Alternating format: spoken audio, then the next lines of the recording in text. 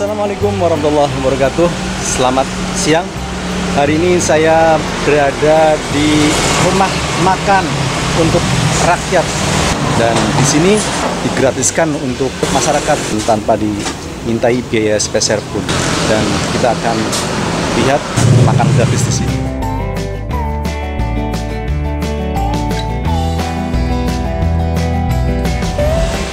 Jadi kita akan lihat para relawan yang sedang mempersiapkan makanannya, yang sebentar lagi masyarakat yang datang ke sini akan menikmati makanan gratis di sini.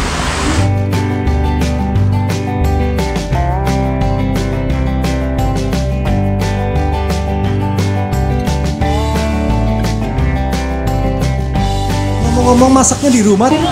Di rumah. Iya. Jadi biar kualitas rasanya juga, walaupun ini makanan gratis, tetap kita jaga rasa Kualitasnya ya? Iya. Kalau di sini takutnya bumbunya kan kurang ya. Tak kira masak di sini juga terus disiapkan. Di sini paling kadang air. Nah, nanti prosesnya mereka ngambil sendiri atau gimana sih?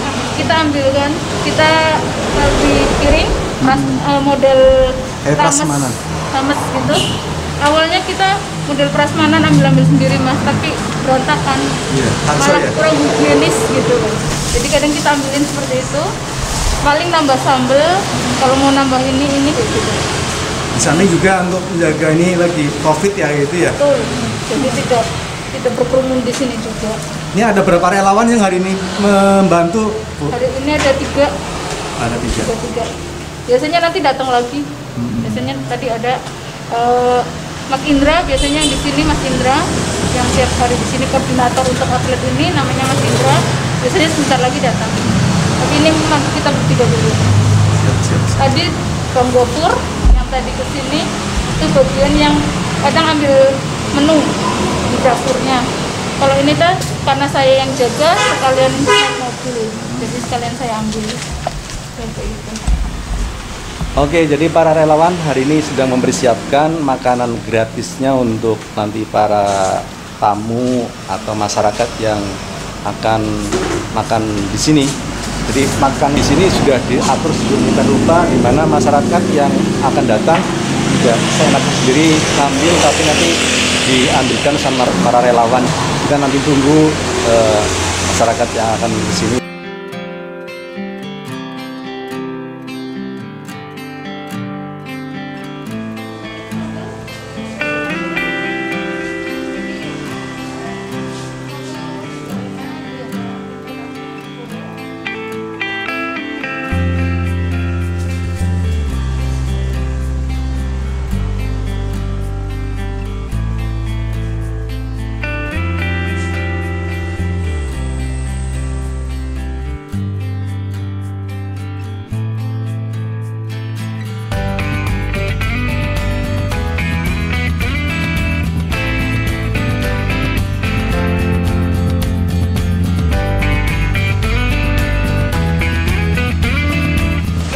Satu hari ada berapa porsi, Bu? Biasanya, Bu? Antara 80 sampai 100. Harus dihabiskan. Harus dihabiskan. Sampai habiskan. Iya, paling cepat kadang jam 1. Paling cepat jam 1 atau setengah 2 sudah habis. Tapi nggak boleh bungkus atau gimana? Nggak boleh? Boleh. Kalau bungkus di atas jam 1. Kadang kan ada yang di rumah istri saya belum makan apa, saya kan bolehkan. Daripada nggak habis juga, yang penting memang. Nah, untuk menu sendiri itu beda-beda, Bu, tiap harinya, Bu? Beda-beda tiap hari. Kalau yang hari ini apa, Bu? Ini lengko, nasi lengko. Ya. Kadang ada yang tiba-tiba donasi ayam, ya udah besok kita masak ayamnya. Ada yang donasi bakso, ya kita masak baksonya. Mungkin kadang ada yang masakan menu dadakan. Ya, dadakan. Ada yang donasi daging, ya nanti kita masak. Sayuran, tempe juga ada yang donasi seperti itu. Telur, iya telur. Jadi nggak pasti ya, Bu ya? Kondisional. Tapi kalau misal nggak ada yang donasi yang basah-basahan, donasinya paling yang kerupuk kayak gitu. Ya nanti kita apa ya menunya yang kira-kira belum kita bikin. Ini relawannya dari mana aja, Bu? Kita dari Pangkah. Pangkah. Pangkah. Arahan Pangkah semua atau gimana? Enggak. Bergantian, Pak. Beda-beda. Ada yang dari Slawi, ada yang dari Mijasem, Ada yang dari Jatibarang. Jatibarang. Tapi hari ini kebetulan kita semua dari Pangkah. Kita di grup diisi list dulu. Dari hari Senin sampai Sabtu, siapa yang kira-kira luang waktunya, monggo. Kita isi list.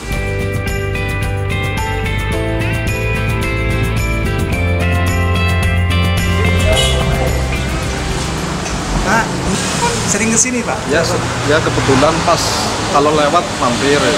Kalau pas lagi jualannya jauh yang enggak. Terus kebantu nggak Pak ada rumah makan gratis di sini Pak?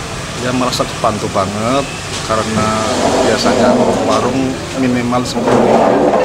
Kalau di sini kan gratis, jadi uang 10.000 bisa untuk bensin ya. Terus apa yang disampaikan untuk para donatur Pak biar rumah makan ini terus jalan-jalan sampai berhenti Pak, gimana Pak? Silakan sampaikan untuk donatur Pak.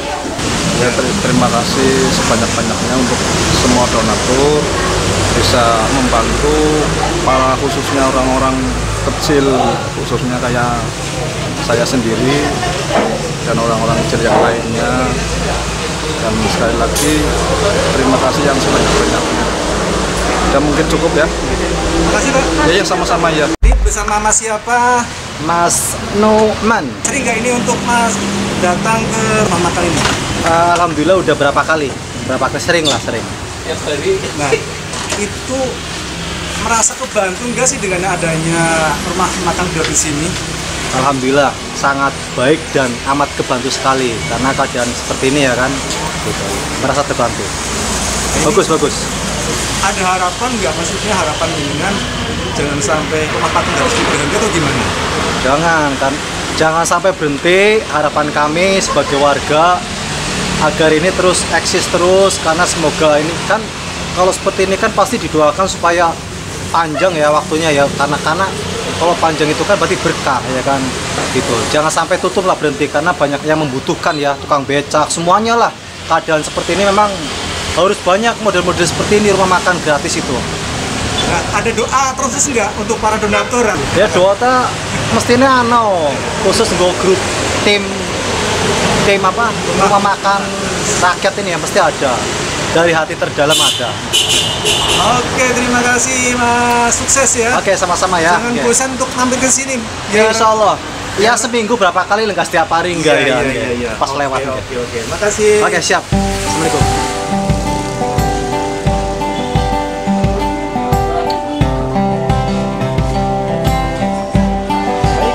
Di samping sudah ada manajer dari Rumah Rakyat, Rumah Makan Rakyat. Rumah Makan Rakyat yang digratiskan untuk masyarakat. Dengan Bapak siapa? Indra.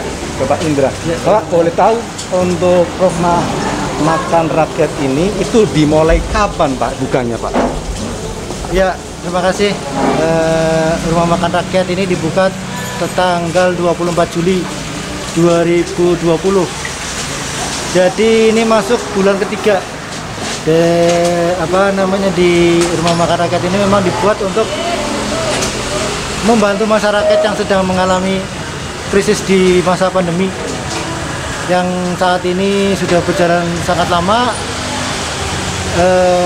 membuat perekonomian mungkin sedikit menurun jauh. Nah, untuk di Kabupaten Tegal sendiri ada berapa cabang Pak? Kalau di Kabupaten Tegal dan kota ini baru satu, dan alhamdulillah kalau Rumah Makan Rakyat ini ada di beberapa kota.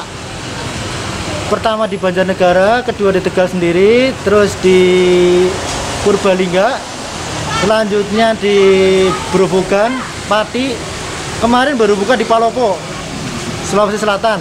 Selanjutnya di daerah Sulawesi Selatan akan buka terus, insya Allah menyusul di kota-kota lain. Nah, ini untuk donatur sendiri itu ada donatur tetap atau gimana ya Pak? Kalau donatur, alhamdulillah ada saja yang memberikan donasi ke kita, dan donasi itu tidak hanya berupa uang, tapi juga banyak juga berupa barang. Mereka tertarik untuk berdonasi di sini ketika melihat Rumah Makan Rakyat ini sudah berjalan, dan alhamdulillah kita juga menerima donasi itu tidak hanya berbentuk uang dan barang, donasi tenaga pun sebagai relawan di sini juga kita terima. Seperti itu. Untuk satu harinya itu ada berapa porsi untuk memberikan pada masyarakat makanan? Untuk di Rumah Makan Rakyat Tegal ini tiap harinya porsi makan untuk masyarakat yang kita sediakan antara 80 sampai 100 porsi setiap hari. Dari waktunya makan siang ini setelah duhur jam 12 sampai selesai. Dan kegiatan ini rutin seperti ini keadaannya ketika saat makan siang. Jadi sangat membantu lah dari masyarakat di sini, di sekitar sini. Pasti habisnya Pak porsi itu? Ya, alhamdulillah selalu habis. Seperti itu. Jadi karena ini sudah ada yang jadi langganan di sini dan mereka mengandalkan kegiatan rumah makan rakyat seperti itu. Nah, ada harapan nggak untuk para donatur yang ingin memberikan atau menyumbangkan sebagian rezekinya untuk rumah rakyat ini? Harapan saya sih sebagai PIC di sini, semoga masyarakat bisa membantu, bisa memberikan donasi yang kiranya apa saja lah kita bisa terima, dan kita berharap ini benar-benar membantu di masyarakat sekitar kota Slawi dan Kabupaten Tegal secara umum. Nah, bagi yang mau membantu atau para donasi ini kirimnya kemana ini? Misalnya kalau uang apa? Misalnya yang jauh-jauh ya? Apa ada rekening khusus atau gimana? Ini ada rekening khusus untuk donasi, rekening BNI Syariah atas nama Ibu Aisyah Isnawati, nomornya 0968950087.